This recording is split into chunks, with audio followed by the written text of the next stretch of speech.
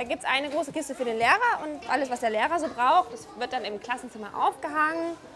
Also da sind halt so Schautafeln dabei, jede Menge Hefte. Das ist jetzt hier eine Kindergartengruppe noch.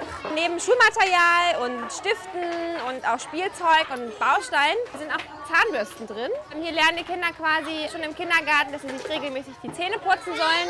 Und was halt immer super ist an solchen Systemen, dass sie das dann mit nach Hause nehmen und der Familie und den Eltern zeigen.